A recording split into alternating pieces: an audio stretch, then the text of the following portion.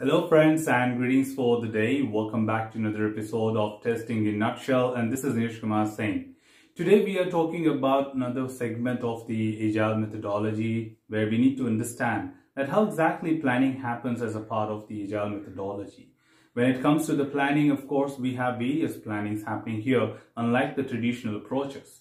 Where traditional approaches just had one particular planning in the beginning, here in Agile, unlike traditional, we conduct planning two times. One is the overall release planning and the second one is the sprint planning, which is also called as iteration plan. Where release planning is mainly about talking of the overall release plan, that how exactly we will be breaking them into different segments, that is different sprints, and how we will be covering all the details as a part of overall release and how exactly that will be processed in terms of accepting the changes as well from time to time and doing reworks and doing all those regression tests as a part of continuous integration and lot many other things. But yes, when it comes to sprint, as the sprint is smaller cycle of the same, we will have a separate planning session for that. So let's understand today a little more about these two plannings within Agile projects.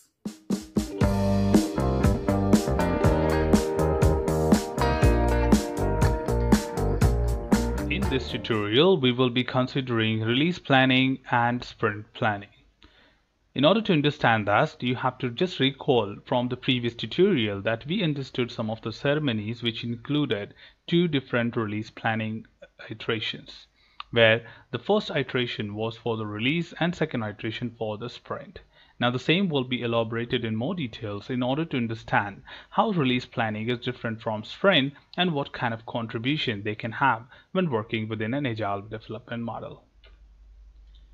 To begin with release planning, we have to understand the release is end-to-end, and of course a project planning can be replaced with release planning in agile methodology, where the release planning looks ahead to release the product often a few months ahead of the start of the project. Just like any other development model, the release planning is designed or created much earlier before the project can actually kick off. And at the same time, the release is about end-to-end product to be delivered to the customer and has involvement of creating the schedule and allocating the resources, determining the timelines, and a lot of such major factors which look forward to have end-to-end planning of the entire project. Release planning is also involved in defining and redefining the product backlog and may involve refining larger user stories into a collection of smaller stories.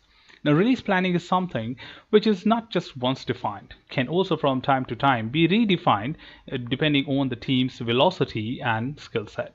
It's possible that some of the product items may further be broken down into simpler pieces if required, if you think the project or user story which you have in your release is quite bigger to be handled at once.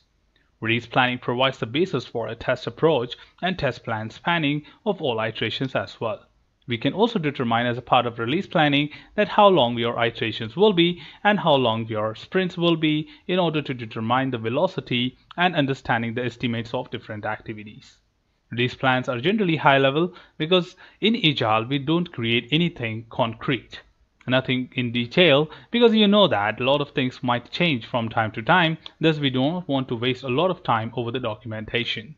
Just remember the Agile manifestos where we discuss about the same.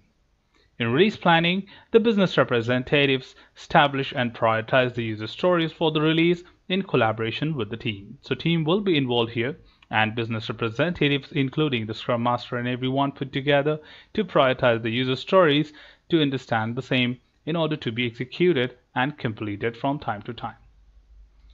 The next part of it is sprint planning, which is specific to a particular sprint. So that's generally in Agile we have two different plannings. One is for the overall project and second is for each sprint.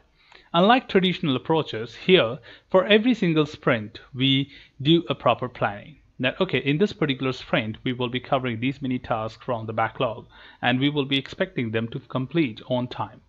But yes, at the same time there might be a possibility that whether these tasks are accomplishable at this point of time or not. Or do you need any necessary information to complete them during the sprint?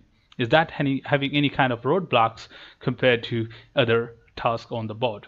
So that's what you will be doing as a part of sprint planning in order to make sure that you have all clear signals in order to pick a task, in order to process them as a part of this particular sprint cycle. So in sprint planning, the team selects user stories from the prioritized release backlog, elaborates the user stories, perform a risk analysis for the other user stories, and estimate the work needed for each user story. If a user story is too vague and attempts to clarify it have failed, the team can refuse to accept it and use the next story based on the priority. Now that's additionally important. The team decides finally that what a task can be actually achieved. And of course, the team may have a lot of questions regarding the contradictions, omissions, and any kind of inconsistencies regarding the user stories. And if the attempts to get the clarity on that fails, the team can actually refuse and accept the other user story which can be taken into that particular sprint. The business representatives must answer the team's question about each user story so the team can understand what they should implement and how to test each story. So yes, the collaboration of business representative will help the team in order to understand that what should be done and how to meet the expected requirement and fulfill the need of the customer. The number of user stories selected is based on established team velocity and estimated size of the selected user story. So yes, the estimation and the velocity of the team does play a vital role here when selecting the number of stories. So not more than that, nothing less than that. To maintain the velocity, you will select according to your pace. So that's all from this particular tutorial, team. Should you have anything else, feel free to comment below. I'll be always there to respond to your queries and answer them well. Till then, keep learning, keep exploring, keep understanding the context. Thanks for watching the video, team, and happy learning.